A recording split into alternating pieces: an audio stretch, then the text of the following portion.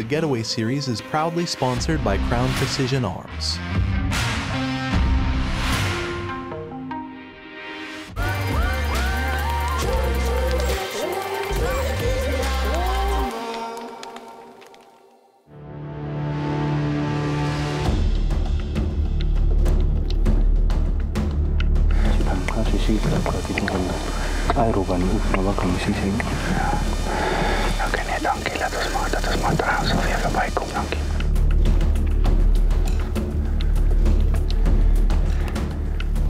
So what we're going to do is we're going to carry on down the road. It's going to be more quiet. We marked the spot there. Once we get close, I'm going to show you to stay right beside me, because I'm literally going to stand like this and open the sticks and just move away, and you're going to get on. Okay. Okay, so just stay right behind me. Okay. Okay, get on the sticks there. A little bit more to your right. Okay.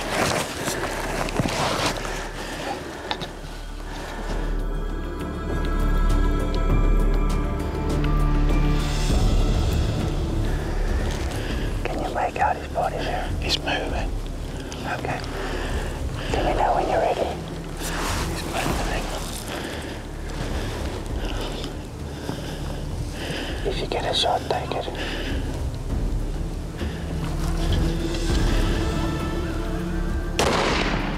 You hit him. You hit him. He's crashing through the bushes there. You hit him. Okay. I think you did. Yeah, I mean, that's the best I could tell right at the shoulder. I mean, there's like a little white, you know. There's a little breeze behind us too. It's really hard to tell. I don't know. But it was really hard to tell. So we heard that impact. I think you did well.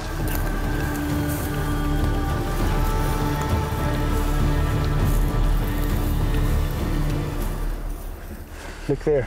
There's your dead kudu. What the hell? I'll give you a hug. Look at this. This is where he stood. Look right here. Look at the scrape marks. Pieces of lung on the grass here.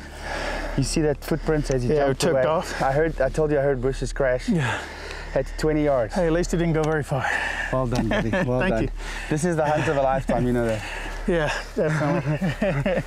And that angle you had to shoot through was... Yeah. And look at the size of the horns on there. Cool. I got hard. Well done. Once I got on the sticks, my heart calmed down and I felt good. I was just worried about, I couldn't really tell exactly where, you know, when you told me where to look on. What a beautiful kudu. Look at that. Well done, my friend. Nice one. Light up. Good deal. Hey, thank you. Yeah. Thank you. Good job, buddy. Nice one. Very nice. Well, Shawn, what a hunt, buddy. Yes, definitely. We stalked it for about 400 yards, and we got to the spot where we thought they were, and we literally could see from the middle of his belly to the front of his shoulder. And we couldn't see the head, we couldn't see the top of his back. It was in the bush. There was literally a little hole in there. Right. Tell us what went through your mind when you shot there. Well, I was having a real hard time because I couldn't see the whole animal because we had such a small window to shoot through. And once you pointed out where the shoulder was between the two trees and all that, we got lined up and took the shot. But magnificent animal.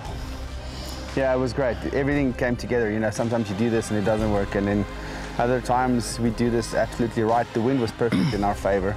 He stood there, he had his head down for a minute, and I just saw the bases. I never saw the tips, but I saw the bases, how thick they were, and I said, that's a good kudu. And you had a little gap, a little window, probably about a foot across, right, that you shot through. And you did an absolutely splendid job. But great shooting, like really calm. When we got there, I could hear your heartbeat. And then once you got on the sticks, I think they could hear my heart beating in the truck. I calmed down, but yeah. Once you got on the sticks, you were fine. And yeah. And then, what do you think about a 375? Well, the Crown Precision 375 definitely put him down. I think he went 20 yards and ran over a tree and about, you know, looks like somebody drove a truck through here. So yeah, it was awesome. Just really awesome.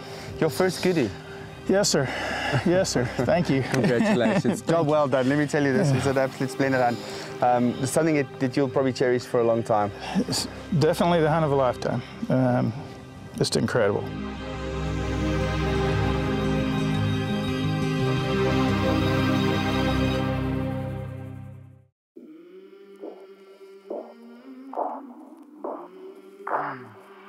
I came from the mud.